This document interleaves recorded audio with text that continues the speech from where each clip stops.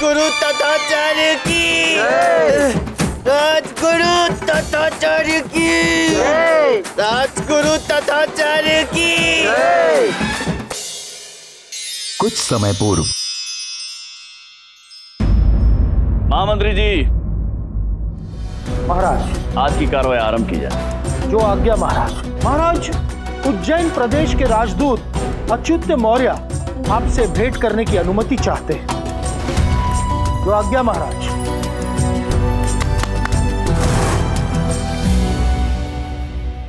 प्रणाम महाराज। प्रणाम।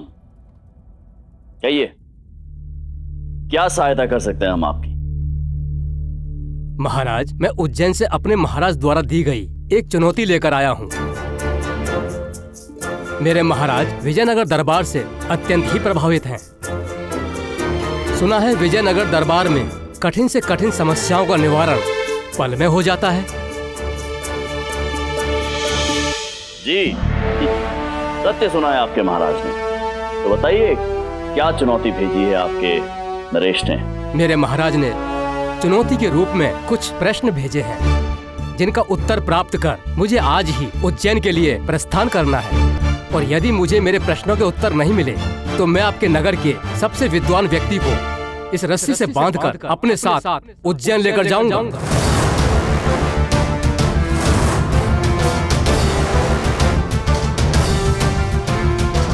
मंत्रीवर, पंडित रामकृष्ण तो गए। गुरुजी, आपसे अधिक विद्वान तो इस दरबार में क्या, इस संसार में भी कोई नहीं है। हाँ, आप ही जाएंगे। संभल के रहिए। उचित है, परंतु यदि आपको आपके प्रश्नों के उत्तर मिल गए तो ये रस्सी आप स्वयं अपने गले में धारण करेंगे और उससे मुक्ति आपको उज्जैन नरेश के समक्ष जाने के पश्चात ही प्राप्त होगी। कहिए, स्वीकार है आपको? मुझे स्वीकार है महाराज।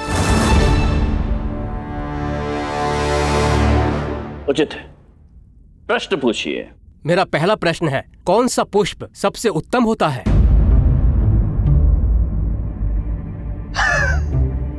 यह तो अत्यंत ही सरल प्रश्न है अच्युत महोदय। इसका उत्तर तो हम दे देते हैं। सबसे उत्तम पुष्प कमल का होता है, पूजा में प्रयोग किया जाता है। जी महाराज।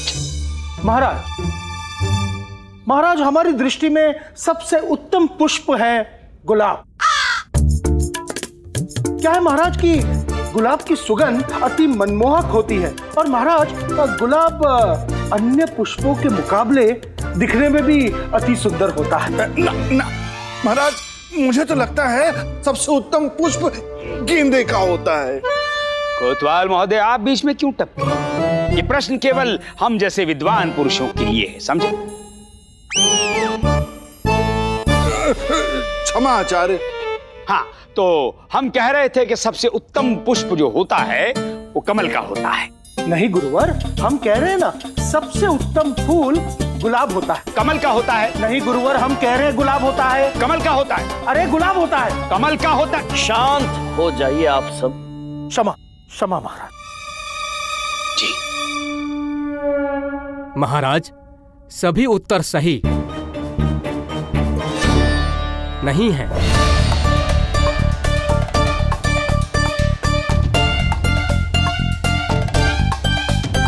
पंडित रामकृष्ण जी महाराज, हम चाहते हैं कि आप इस प्रश्न का उचित उत्तर दें। जो आज्ञा महाराज।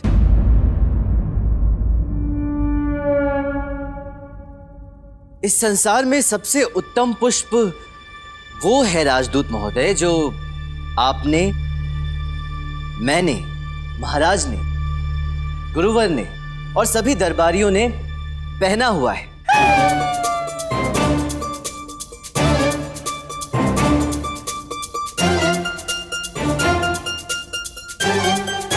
ये हमने पुष्प धारण किया है और हमें ज्ञात ही नहीं। कैसा प्रयास कर रहे हैं पंडित रामकृष्ण? यदि आपको उत्तर ज्ञात नहीं है तो आप कह दीजिए कि उत्तर ज्ञात नहीं है। अनुचित उत्तर देने की क्या आवश्यकता है? हाँ, गुरुवर, मेरा अर्थ कपास के पुष्प से है। कपास के पुष्प के धागे से बने वस्त्र ही हम पहनते हैं, जो सभी ऋतुओं में हमारे शरीर की रक्षा करते हैं। इसके बने धागे से बने वस्त्र से ही हम अपने सम्मान को ढकते हैं, और इसी कारण से महाराज, कपास का पुष्प ही इस संसार में सबसे उत्तम पुष्प होता है। महाराज, पंडित रामाकृष्णा का उत्तर सही है। कपास का पुष्प ही सबसे उत्तम पुष्प है।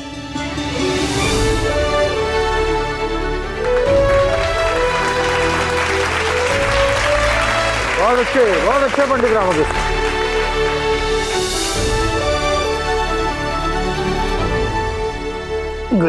गुरुजी इतना तो बताइए कि आपको भरे दरबार में उत्तर देने के लिए कहा किसने था? हाँ गुरुजी, आपने अनुचित उत्तर दे के महाराज के सामने अपनी नाक तो कटवाई और हमारी भी कटवा दी। अब मेरा दूसरा प्रश्न है, सबसे अधिक मिठास किसमें होती है? सबसे अधिक मिठास तो मैसूर पाक में होती है।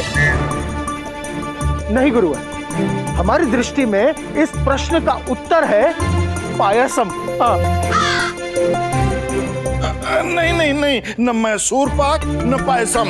सबसे अधिक मिठास महाराज जलेबी में होती है। कोतवाल। क्षमा आचार्य। पंडित रामकृष्णा। जी महाराज। क्या आप इस प्रश्न का उत्तर दे सकते हैं? इस प्रश्न का उत्तर है वाणी। वाणी से यदि मीठे शब्द निकले तो उन मीठी वाणियों की तुलना संसार के किसी भी मिष्ठान्न से नहीं हो सकती। अर्थात मीठी वाणी से उत्पन्न मिठास अतुलनीय है। अति उत्तम पंडित रामकृष्ण, आपका उत्तर सही है।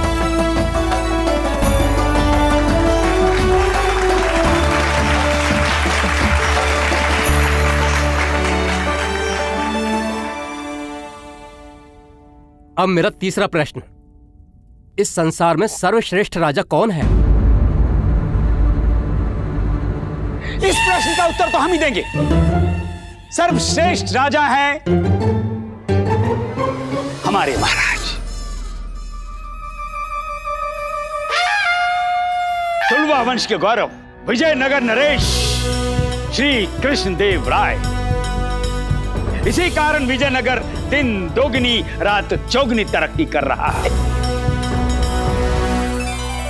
हाँ गुरुवर सत्य कह रहे हैं। गुरुवर सत्य कह रहे हैं। सत्य वचन मौर्य महोदय, सत्य वचन। इस संसार के सर्वश्रेष्ठ राजा हमारे महाराज आदरणीय श्री कृष्णदेवराय ही है। हमारा ये उत्तर अनुचित हो ही नहीं सकता।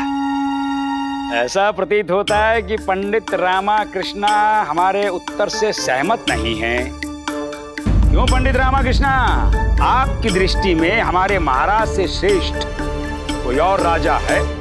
जी गुरुवर।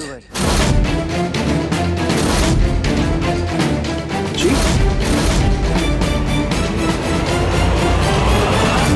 राजाओं में सर्वश्रेष्ठ राजा इंद्र है महाराज, जिनकी आज्ञा से वर्षा होती है और धरती पर कृषि का कार्य संपन्न होता है, और मनुष्य से लेकर जानवर तक सभी जीवों का पालन पोषण होता है महाराज।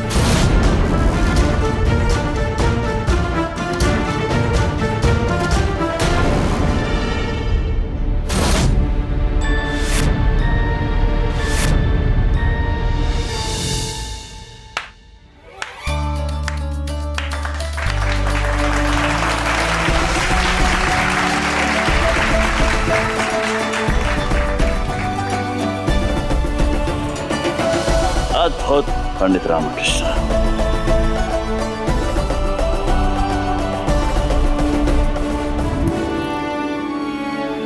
महोदय आप बताइए। पंडित रामकृष्णा का उत्तर सही है, जिसका प्रमाण आप सभी ने अपनी तालियों द्वारा स्वयं दे दिया है। अब मेरा अंतिम प्रश्न है, सूर्य और चंद्र की दृष्टि से क्या छुपा हुआ है? अंतिम प्रश्न और इतना सरल, हम उत्तर देते हैं।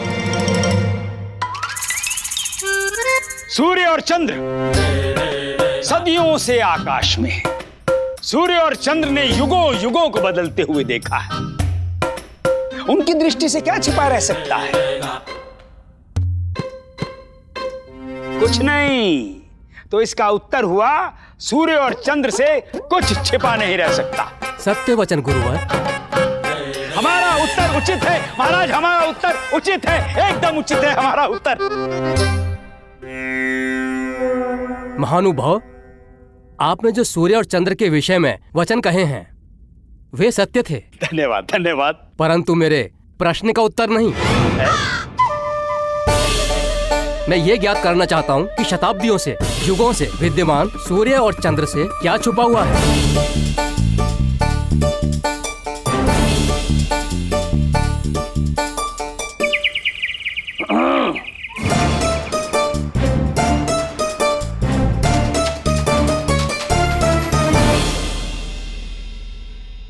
महाराज, अंधकार।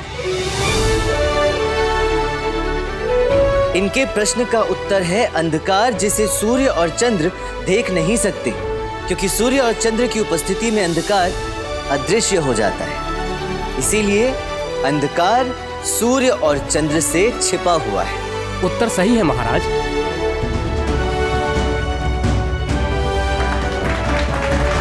अद्भुत पंडित रामकृष्ण। तो महोदय, आपको आपके सभी प्रश्नों के उत्तर मिल गए। जी महाराज। हम आशा करते हैं कि आपको ज्ञात है कि उस रस्सी के साथ अब क्या किया जाए।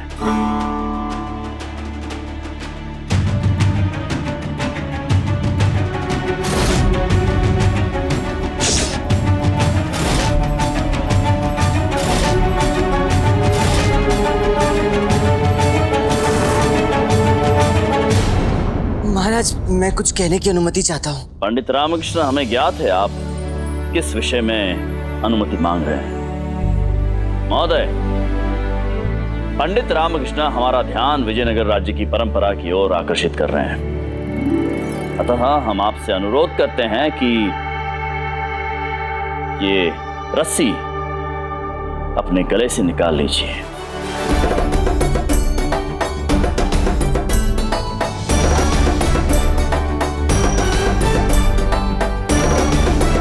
और महोदय, अपने महाराज से अवश्य कहिएगा कि विजयनगर अपनी चुनौतियों को पूर्ण करना और अपने अतिथियों का आदर करना दोनों ही भली भांति जानता है। अवश्य महाराज। धन्यवाद पंडित रामकृष्ण, आप धन्य हैं। पंडित रामकृष्ण की जय। पंडित रामकृष्ण की जय। महाराज, जल्दी ही उज्जैन में आपसे भेंट होगी। अब हमें आज्ञा दीजिए।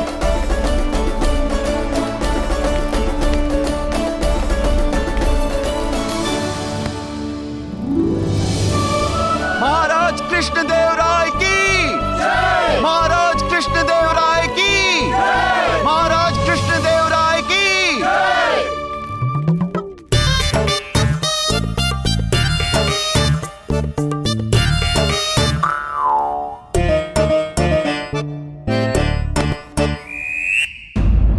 पंडित रामकृष्ण हमारी कुंडली में बैठा वो दोष है जिसका निवारण करना अत्यंत ही अनिवार्य हो गया। हमारी सफलता के मार्ग की सबसे बड़ी बाधा है ये पंडित रामकृष्ण। स्वर्ण मुद्राएं, जिसके सबसे अधिक प्रिय पात्र हम हुआ करते थे, इस पंडित रामकृष्ण के विजयनगर में कदम रखते ही ये स्वर्ण मुद्राएं हमसे विमुख हो गईं। ईश्वर, ईश्वर हमें मुक्ति दिलाओ। हम तो आपको आजाद करने के लिए आए ही थे, लेकिन आप ही ने हमारी बात को नजरअंदाज कर दिया। हो तुम पुणे आ गए। आप अपनी आंखें बंद कीजिए। सपने आपके गुलाम हैं और आप उनके मालिक। आंखें बंद कीजिए और आनंद की प्राप्ति कीजिए। हमें कोई सपना नहीं देखा, कोई आनंद की प्राप्ति नहीं होगी हमें। आनंद हमारे जीवन से सदैव के लिए पलायन कर गया है। अब हम और नहीं सहन कर पाएंगे। कब तक यूं ही हारते रहेंगे हम? हमें कोई भरोसा नहीं है सपनों के ऊपर। तथाचार्य जी, सपनों पर भरोसा होना चाहिए, तभी तो वो मुमकिन होंगे। और फिर देखिएगा, एक दिन सारे आनंद के मार्ग आपके लिए खुद ब खुद खुल जाएंगे। इसीलिए मैं कहता हूँ, आंखें बंद कीजिए और आनंद की प्राप्ति कीजिए। हमने कहा ना कि हम आंखें बंद नहीं करेंगे। तथाचार्य जी, एक बात बताइए, आज तक आपने जो चाहा वो किया, क्या उससे आनंद की प्राप्ति हुई? कई बार प्राप्ति होते होते रह गई ना? तो एक बार सिर्फ मेरे कहने पे, सिर्फ एक बार अपनी आंखें बंद कीजिए, स्वप्न देखिए और फिर देखिएगा आनंद की प्राप्ति कैसे होती है। पक्का? मुझे मेरे मौला पर यकीन है। आंखें बंद तो कीजिए। तो ठीक है, हम आपके कहने पर अपनी आंखें बंद कर लेते हैं। कीजिए, सोचिए और वो स्वप्न देखिए जो आप कब से देखना चाहते थे। राजगुरु तथाचार्य की जय। राजगुरु तथाचार्य की जय। आनंद मिला? हाँ, थोड़ा थोड़ा आनंद आ रहा था। तो फिर आंखें क्यों खोल दी? नहीं खोलनी थी? नहीं, आंखों को बंद ही रखिए और कस के बंद कर लीजिए और सोच को और गहरा कर दीजिए। वो सोचिए जो आपने कभी सोचा ही ना था। किसी की पराजय की सोच, राजगद्दी की सोच, आपकी महत्वाकांक्षाओं की सोच। विजयनगर राज्य के सबसे बुद्धिमान व्यक्ति हमारे आदरणीय, हमारे पूजनीय, हमारे माननीय गुरुवर आचार्य तथाचार्य ही तो हैं।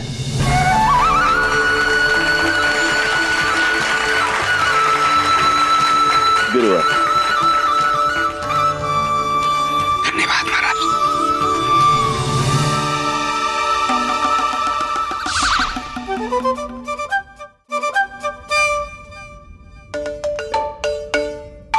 स्वामी, क्या हुआ?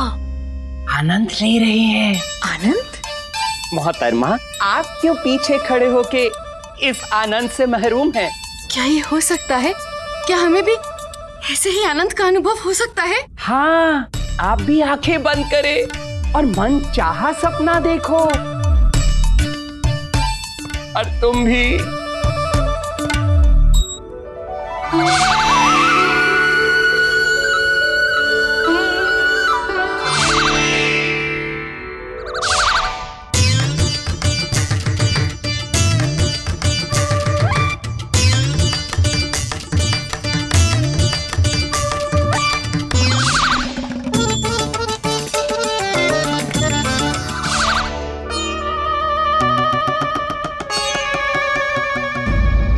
कुंडप्पे, मैं गुरुवर के घर जा रहा हूँ ग्रंथों का अनुवाद करने के लिए।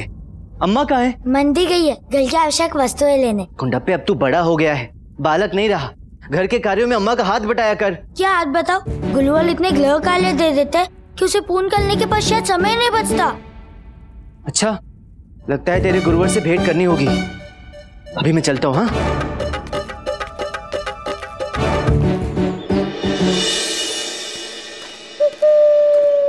धन्यवाद गौ माता, धन्यवाद।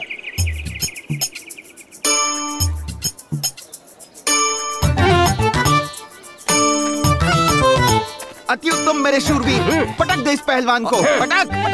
हाँ, क्या इसको भी पसंद आ रहा है? अति उत्तम, वाह, अति सुंदर, अति सुंदर, अति सुंदर, अति सुंदर, अति सुंदर।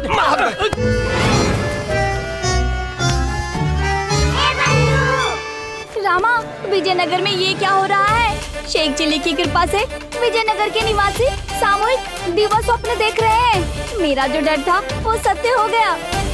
ऐसा नहीं है बंधु, हर नगर में कुछ आलसी व्यक्ति होते हैं।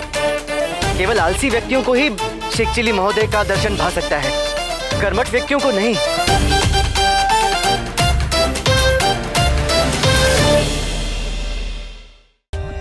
For more updates, subscribe to our channel, click the show links and enjoy watching the videos.